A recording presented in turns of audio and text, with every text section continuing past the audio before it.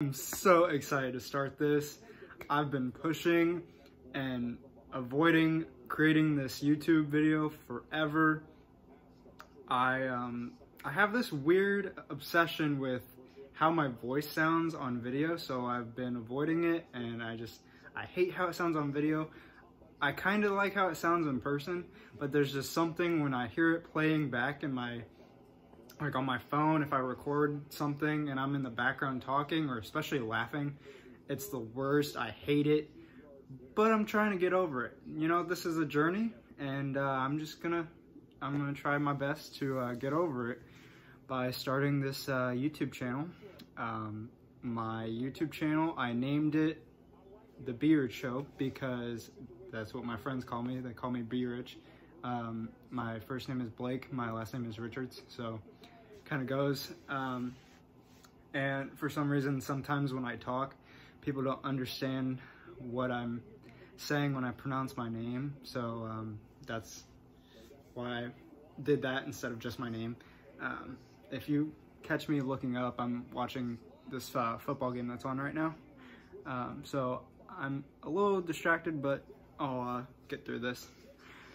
So for my first video, I wanted to just introduce myself and just talk about my story and what I've been through, because I feel like it's important for everyone. Everyone has a story and everyone should share it. I think that you are put on this earth for a reason, and I feel like there's a purpose and a reason for everything that you go through.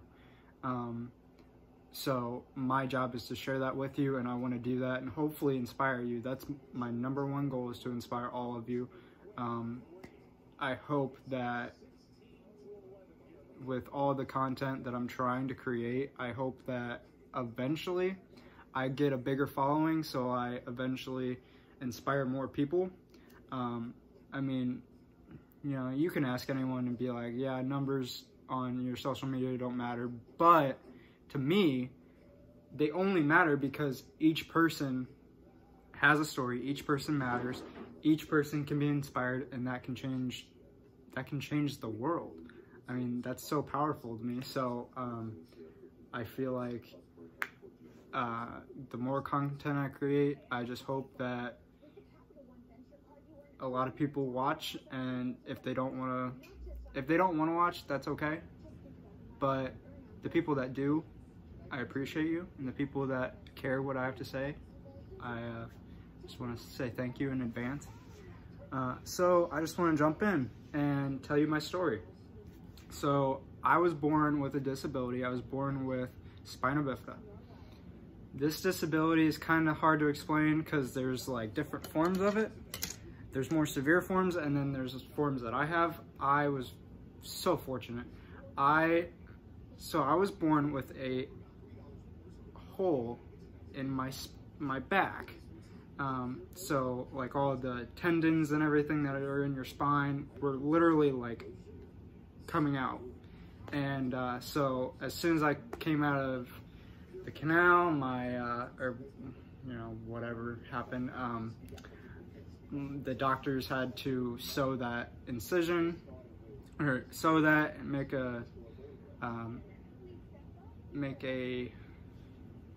you know, fix it, basically is what I'm trying to say. They had to fix it, and so now I have a permanent scar there. I can't really show you. It's kind of in a weird spot, but anyway. So I was born with a hole in my spine, basically, and that has come with a lot of complications as far as like my balance. I can balance like just fine, I guess, but I guess I need a little bit of help in that area because I wear leg braces on a daily basis.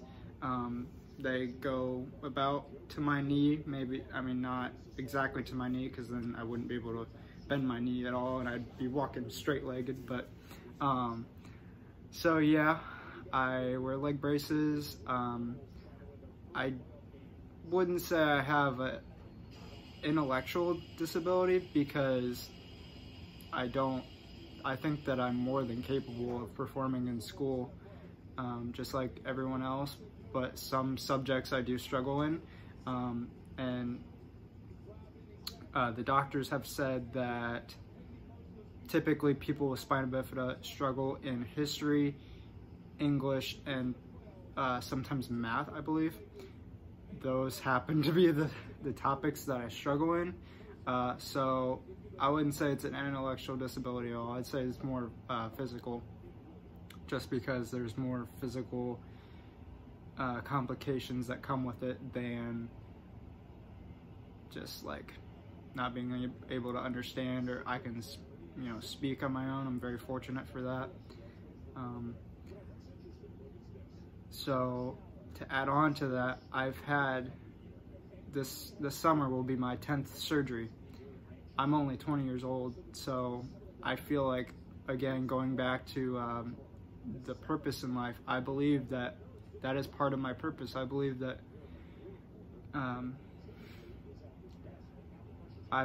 that going through this medical situation is part of my purpose, because I believe that I was built and born to overcome it. And even though it's still going to stay with me for the rest of my life, unless there's some, you know, medical advancements that are made, I'm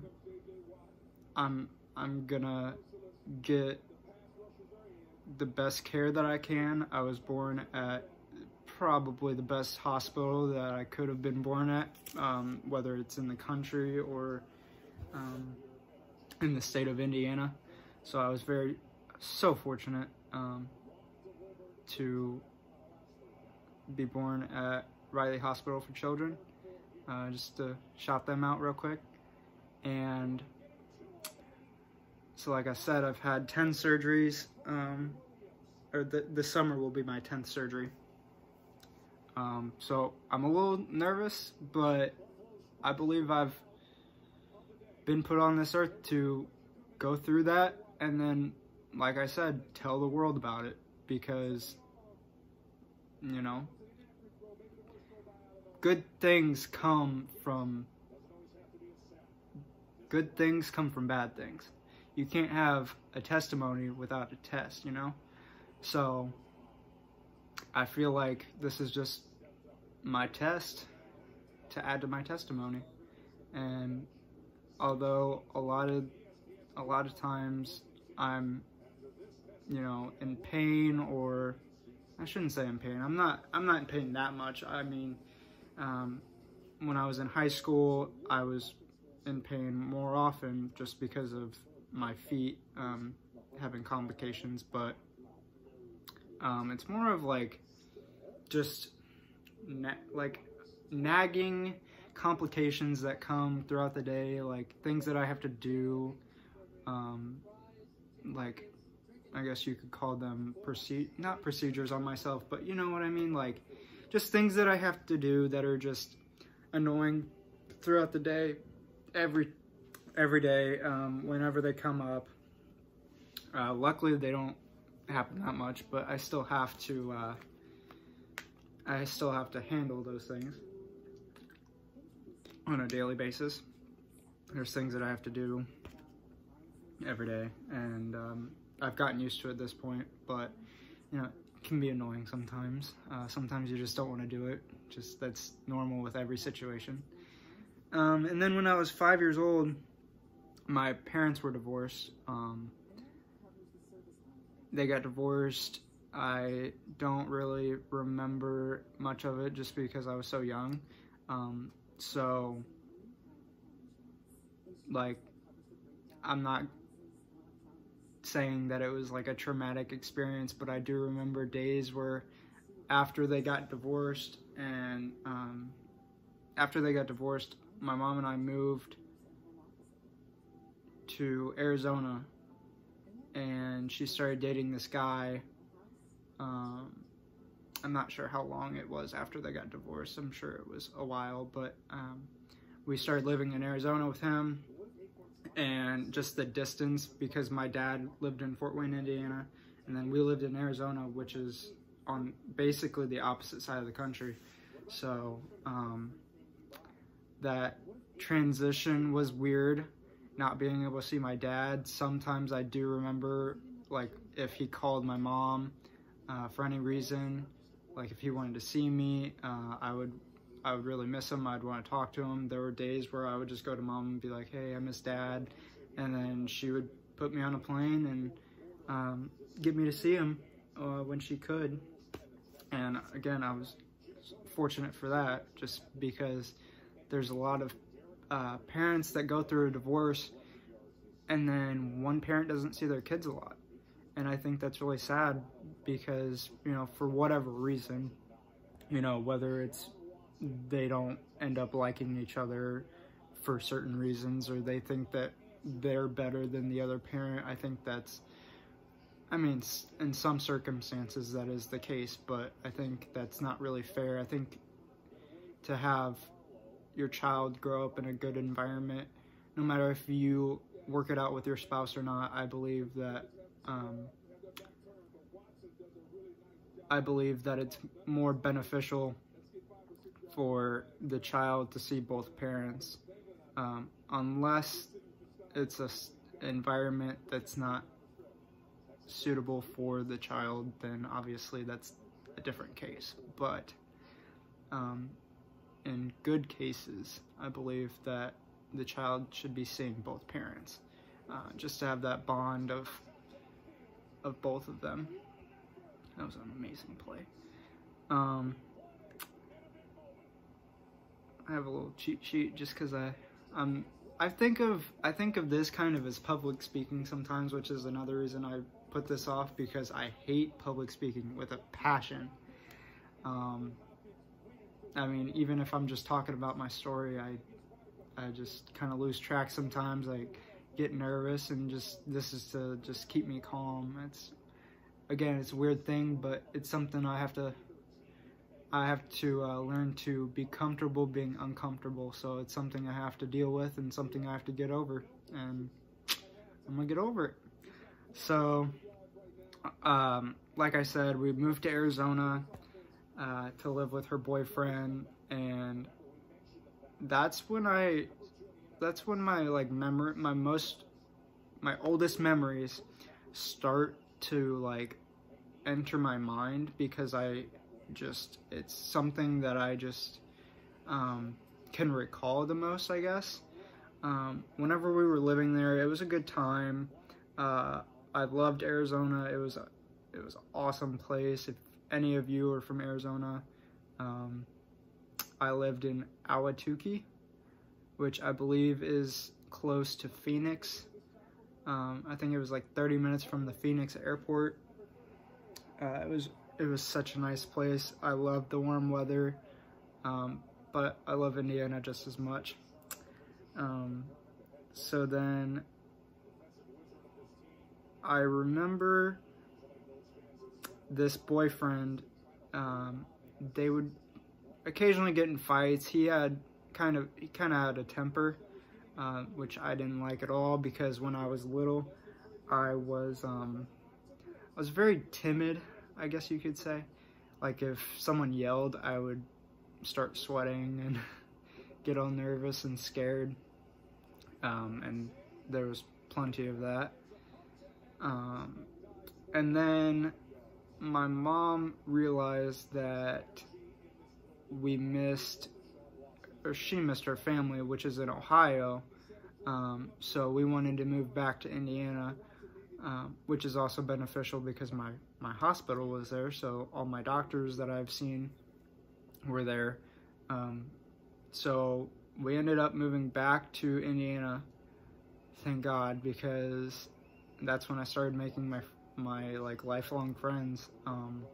There's only a couple that I could name, but it doesn't matter about, you know, how many friends you have. It matters about the quality of who they are, and they're some of the most awesome people that I could talk about.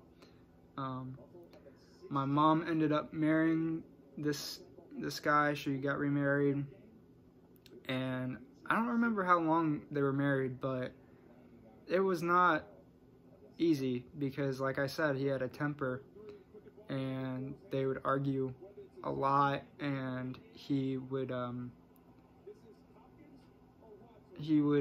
drink wine a lot, and that would affect him. And he was very manipulative, like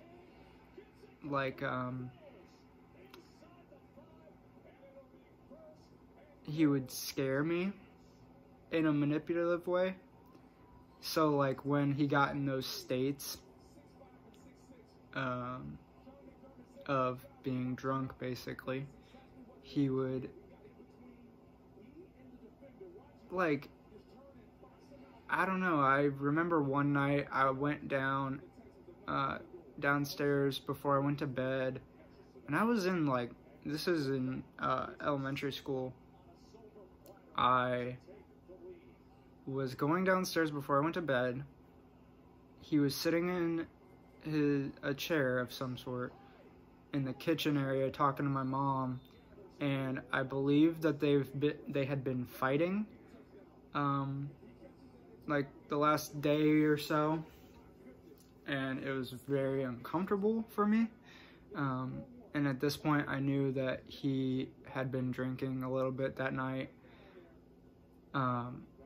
So my mom was frustrated, and when you're frustrated, your words jumble, and she said, "All right, Blake, tell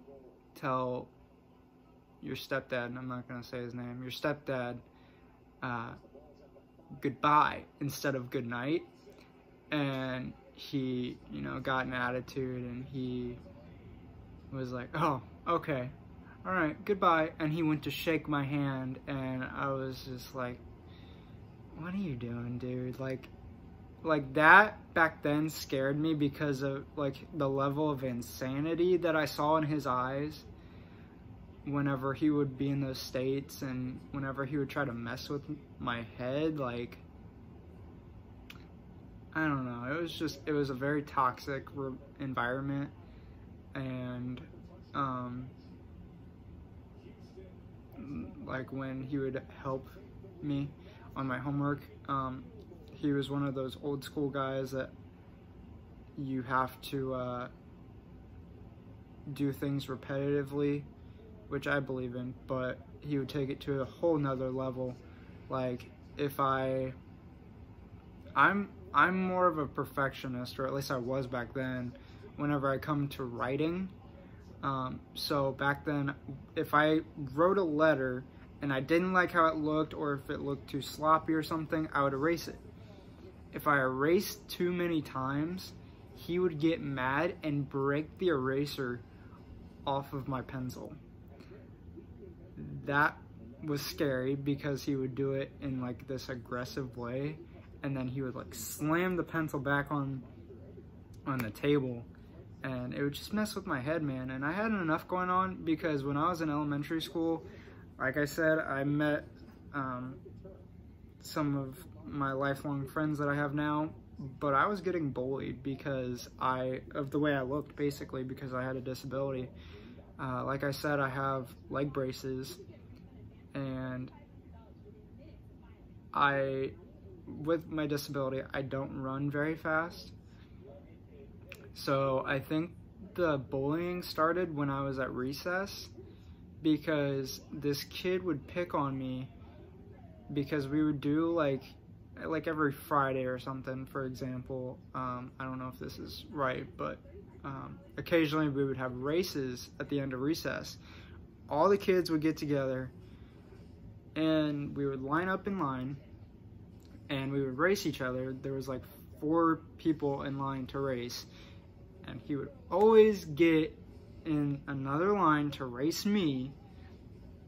And you know, I didn't care back then. You know, when you're a kid, you just kind of go with the flow. You're having fun, you don't care. And so when I would race him, I would come in last, basically. But he would, after he got done running through the line, he would laugh at me because I was so slow. And I was like, all right, whatever, dude. But then he just kept on doing it, kept on picking on me for other things.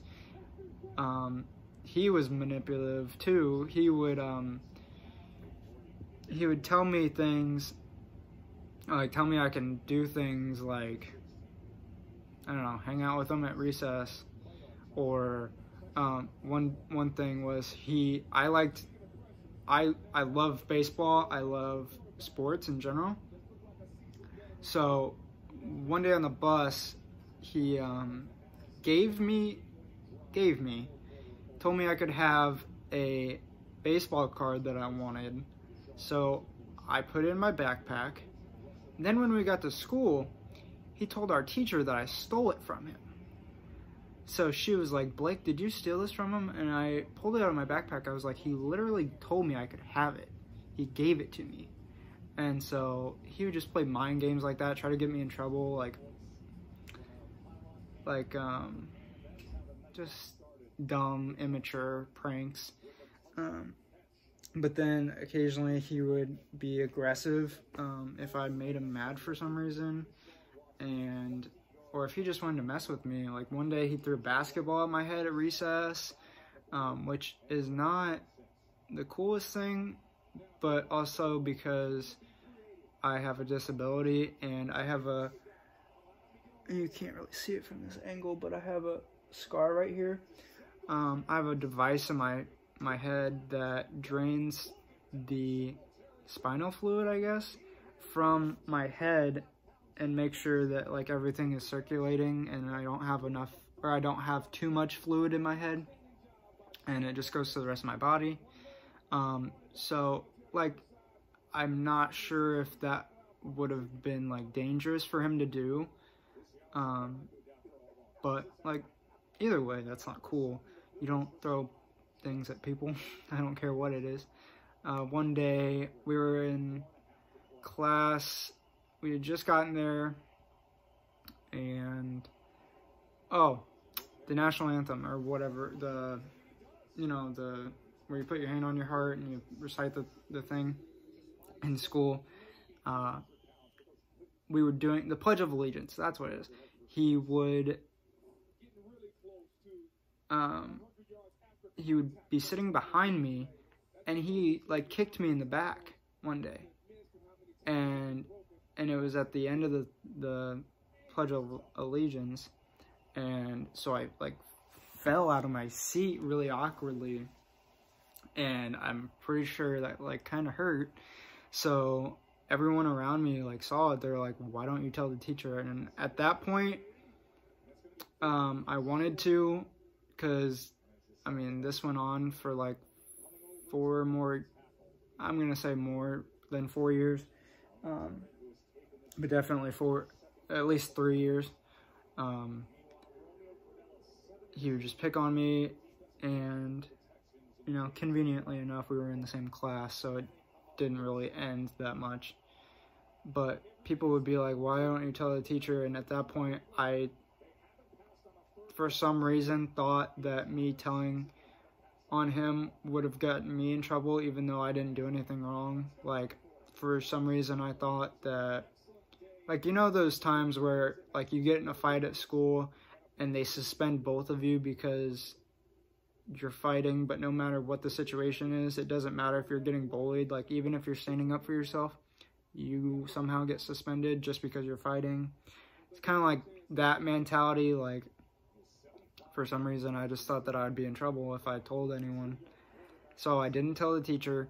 Someone else told the teacher, like, hey, Blake just got kicked in the back. And so that's when, I think the first time that he got caught doing something mean to me.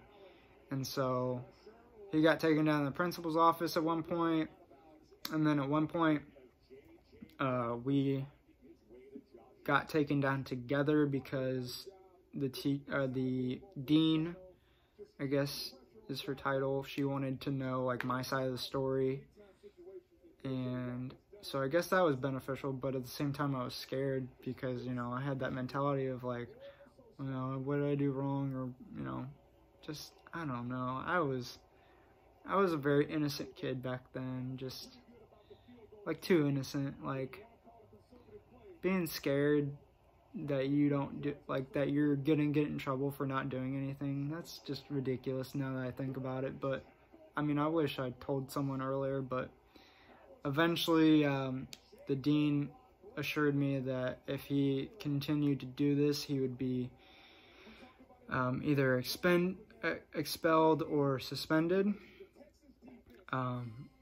That did not happen because he stopped doing it. He stopped picking on me, and occasionally he would still like pick on me on the bus or whatever because we lived in the same neighborhood. But no, luckily that stopped eventually. So thank God for that. But I feel like now that I've gone through that, if I were ever to be in that situation again, I would stand up for myself more. I wouldn't be able to tell people what's going on. I wouldn't be able to even fight if I had to. If I'm getting physically, basically assaulted, like, I'm going to defend myself now.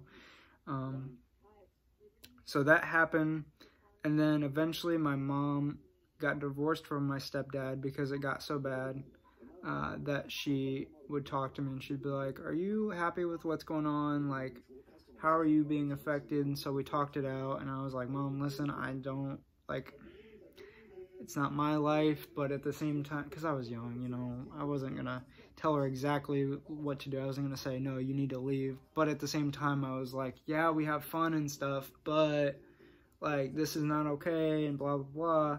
So she ended up divorcing him. Thank God that happened. And so then my mom and I moved into an apartment by ourselves, a 2-bedroom apartment. And it was actually pretty cool. Like, I got my space, she got her space. Like, it was cool. And then we had a house built in the same neighborhood that our old house was with my ex-stepdad. And I love that house. That house was, this is not the house that we live in an apartment now, but the house that we built was really cool. I made a lot of memories there with my friends. And then in high school, I got off to a bad start with my grades.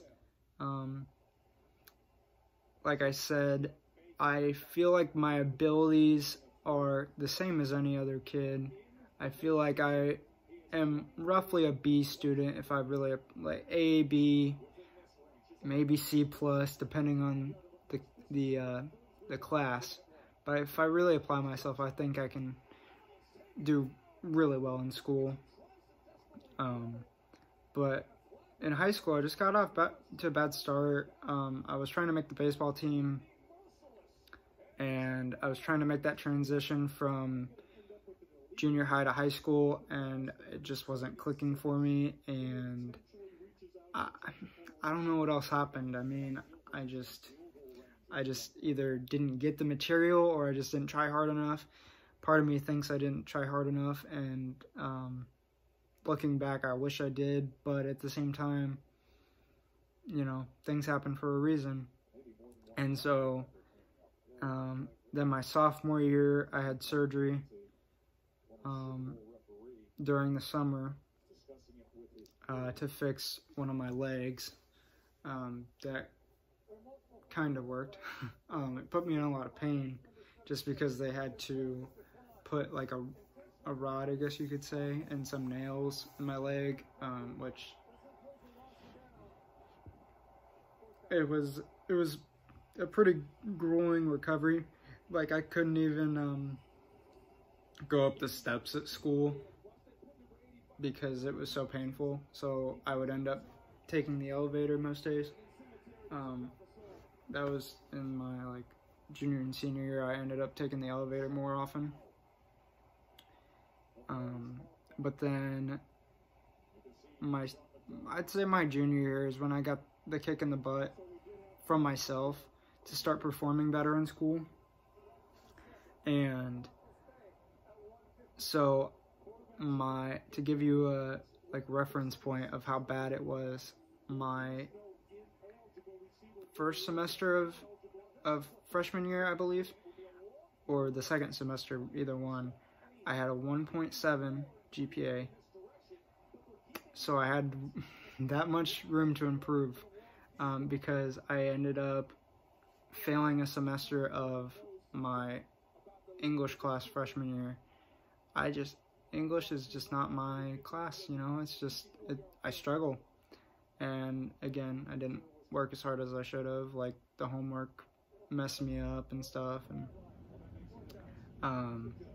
also reading, if I have a class that, like, you have to read a book, chances are it's not going to work out for me. I mean, like, I'll try to read the book and then I'll most likely just stop reading it, or I'll like fall behind a little bit. But just reading is just not something I enjoy, so I didn't do well in that class. But then my junior year, I had a class with my baseball coach, and that's when I really turned around, because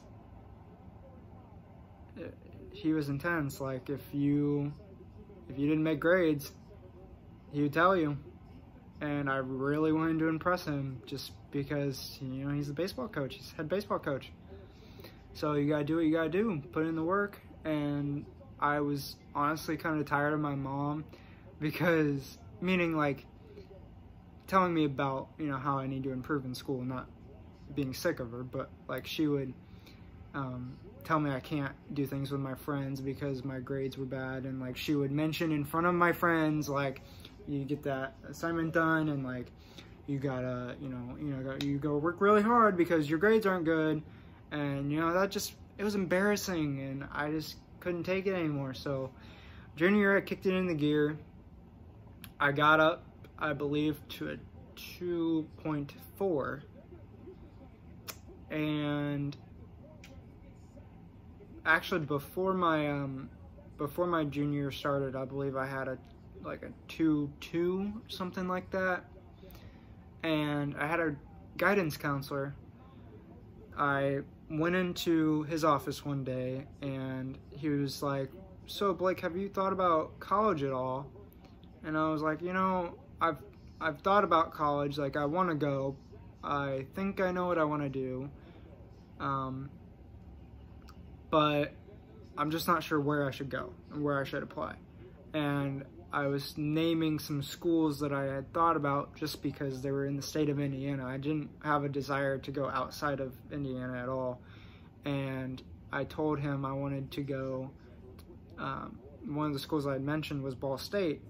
And he flat out told me that he didn't think that I was going to get in. Granted, at the time, the GPA that I had, he was correct, because their minimum GPA, or I guess their average GPA was a 3.0. I didn't know their minimum until my junior or senior year, so their average was a 3.0, and I was like, oh, all right, thanks for telling me that. So that kind of crushed my dreams of going there.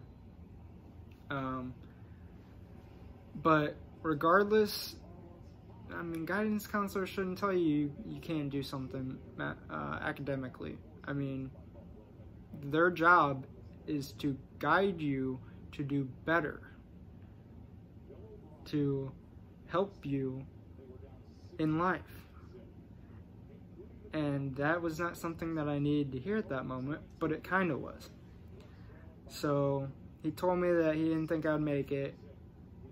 So by my junior year, I got my GPA up to around a 2.4, 2.6-ish area, maybe, not sure. And then my senior year, I had the best counselor, the best guidance counselor you could have. I had him one of my freshman semesters, but I kind of forgot how he was and how cool he was. But then I had him my senior year, and he was a game changer. Let me tell you, oh my goodness, this man helped me so much. This is like, he's part of the reason that I want to be a high school guidance counselor. I want to do other things too, but just because he was such a big influence in my life, I want to do the same thing for kids. they're in high school. Because I feel like in high school, you have a lot of people that are telling you you can't do certain things, you can't, you're not good enough, you got to figure out what you want in life. And I think that's not true sometimes. Like, sometimes it's okay to not know what you want to do right after high school. Like, we're humans. Sometimes it takes a longer time for some people to find their passion and like what they're good at. So this man tells me, he's like, did you know that you can, actually I didn't figure out from him, I figured out from a friend that you could retake classes that you got a D or worse in. I didn't know that until my junior year, which kind of is the reason that I feel like I could have been better, like, off if I found that out earlier. But I'm glad, everything happens for a reason. So I found out from a friend, and I told him, I was like, hey, I heard that you can retake some classes. And he's like, oh yeah, I think you should do that. And so I retook some classes. I retook like 3 classes. I retook Spanish because I was horrible at it. And some other stuff was happening that I forgot to mention, like my grandpa passed away my sophomore year of high school. So that was a big ordeal on my life. And so I retook 3 classes. I retook Spanish and I think like geometry or something weird, I don't know, but I ended up taking 2 or 3 classes. I got A's and I think 1 B, but I was so happy because that raised my GPA up to a 2.8. I graduated with a 2.8. I got rejected from my #1 choice college 3 times because I was applying when my GPA was still a 2.4, 2.6, and then towards the end of my senior year, I told my guidance counselor, I was like, what do I have to do to get into this college? And he was like, let me talk to him. Because that's when I got denied twice, or 3 times. And he was like, I checked your grades, if you keep performing the way that you are, because I had like all A's and B's at that point, I didn't have any C's, I didn't have anything below a C on my report card at that point.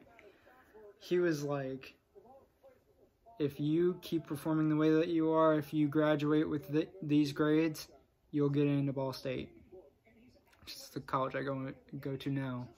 And I was like, all right, I'm going to do it. I'm going to get there. And I was so happy. So then I reapplied again after my grades were like nearing being final, just because they already knew what my grades were, but I had to go through the process because we had a representative from that school at my high school working with students, and so she was the one that said, if you get to this point, you'll get accepted. So I reapplied again. I wait. I didn't find out until school was over. I found out like the first day of summer, or like, a week into summer, something like that. I got accepted, and the weight that had lifted off of my shoulders was so big, just because I had friends that told me that they didn't think that I was going to make it into Ball State, but I grinded so hard.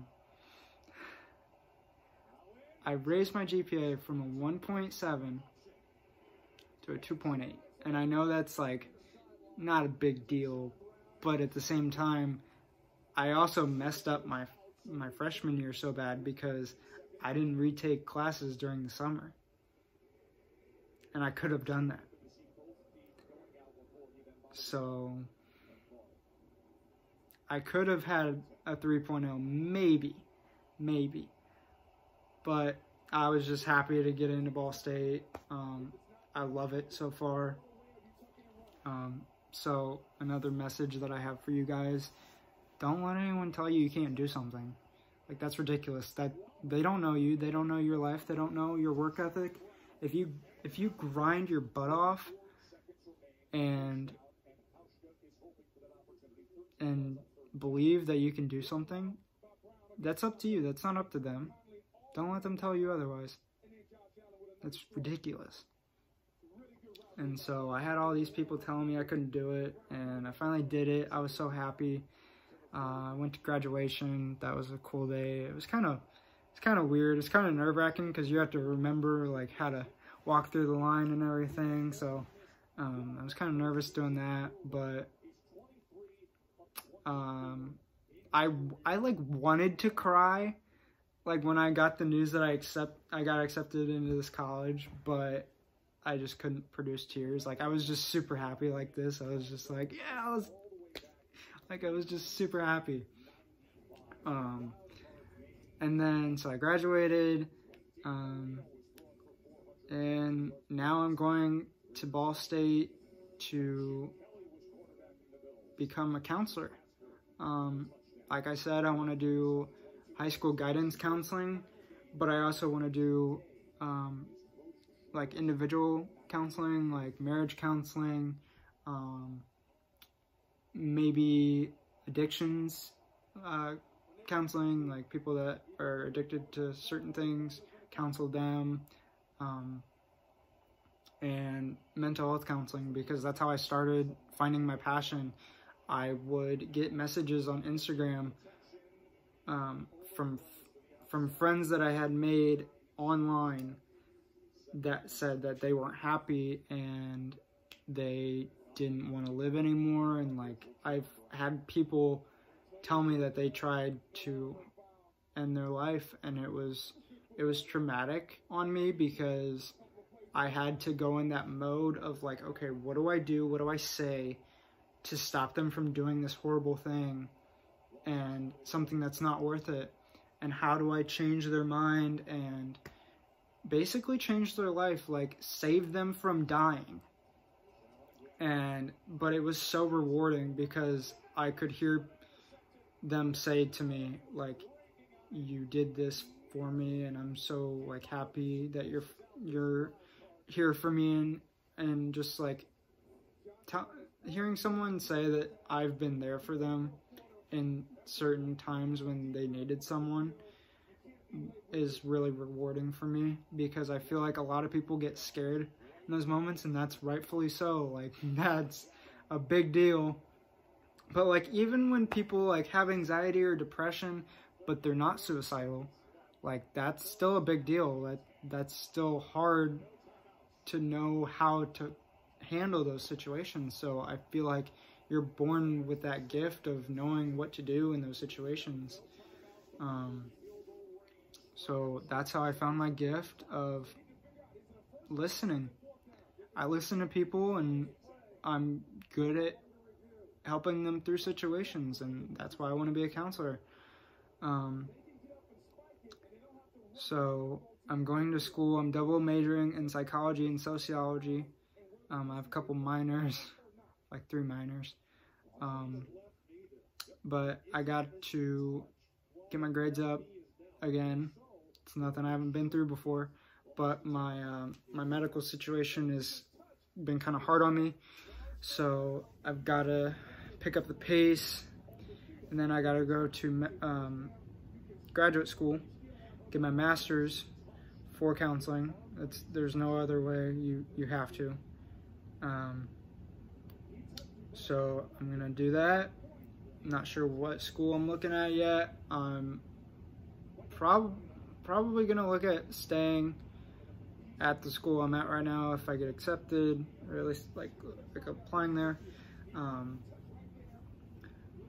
Just because I love it so much, and their program is so awesome, because you can go get your degree in school counseling, but then stay an extra semester or a year to get your license in regular counseling, mental health counseling, and that's like perfect for me right now. So I might end up doing that. I'll update you guys whenever I get to that point in my life. I'm a sophomore right now, so I've got 2 more years left of regular college before I get my degree for bachelor's. So I still got some time left. I'm still not in the rush of things, but at the same time, I'm working on my micro speed. If any of you guys follow Gary V, so look him up. You'll understand.